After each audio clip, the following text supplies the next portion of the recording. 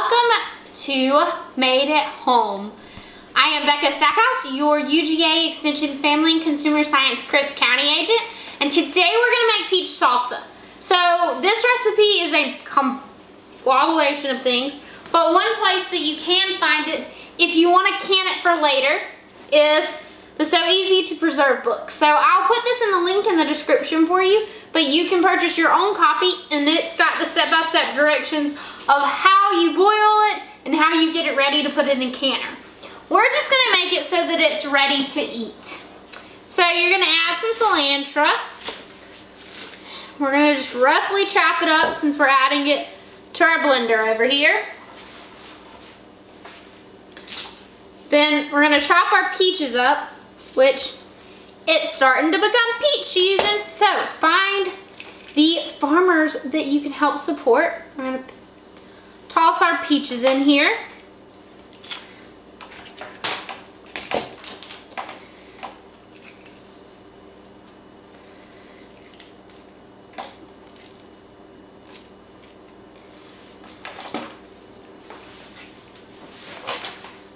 So peaches kind of fall on that yellow aspect of our rainbow of fruits and vegetables for us to eat.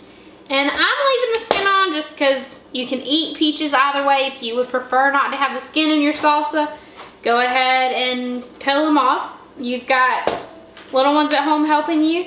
They can help you get the skin off. You can use a peeler or use a knife.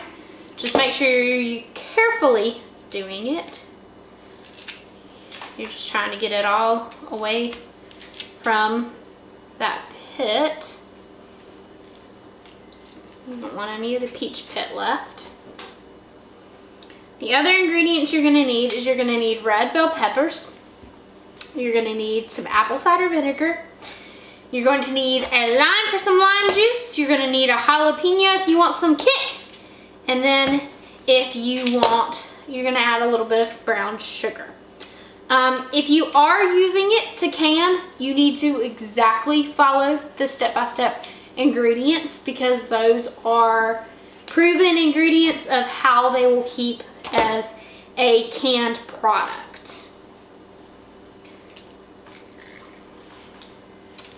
So, our peach.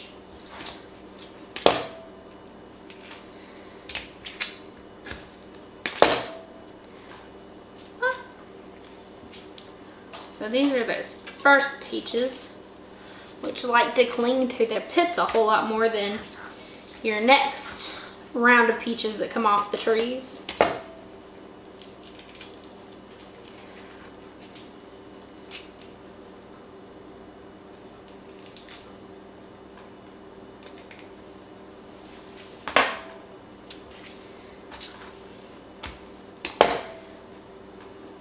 Voila!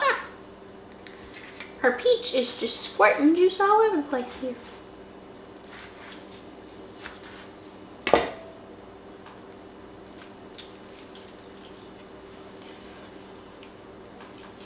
Doesn't have to look pretty because remember, it's going into a blender anyways.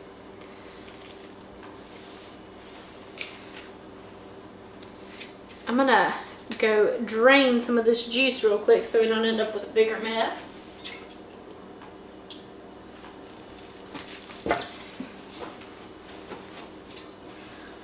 Just wipe some of it down.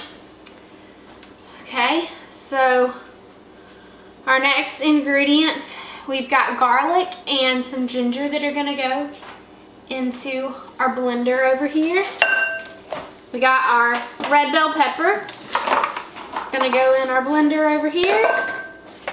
We're gonna add a half a cup of water. We're gonna add a cup of apple cider vinegar.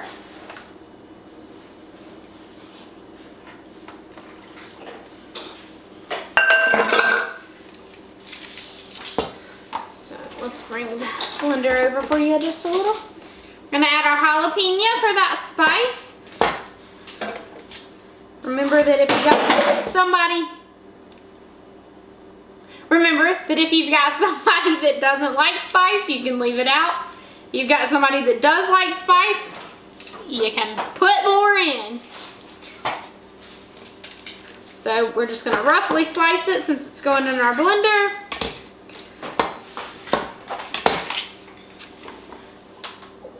We're gonna add some lime juice.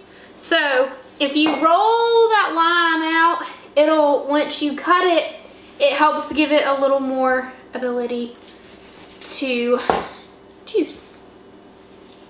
So we're gonna juice it in.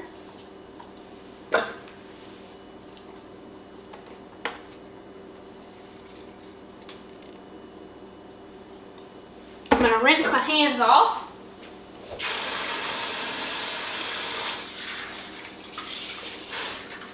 So that when I touch the brown sugar, we don't get sticky and gunky all in our brown sugar over here. So I'm only gonna add a little bit, but remember, if you're following that recipe for canning, you've got to follow it exactly the way it's laid out. And we're gonna put our lid on our blender here, push power, and let's pulse it.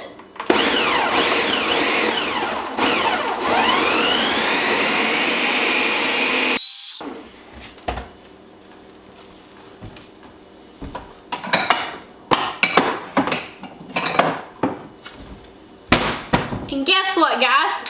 We got our peach salsa. So you can serve it over chicken, serve it on fish, you can serve it on anything you want. Serve it with chips and salsa. Got it that way. Serve it on those tacos you're gonna have on Tuesday. So there's our peach salsa. Thanks for joining me with Made at Home.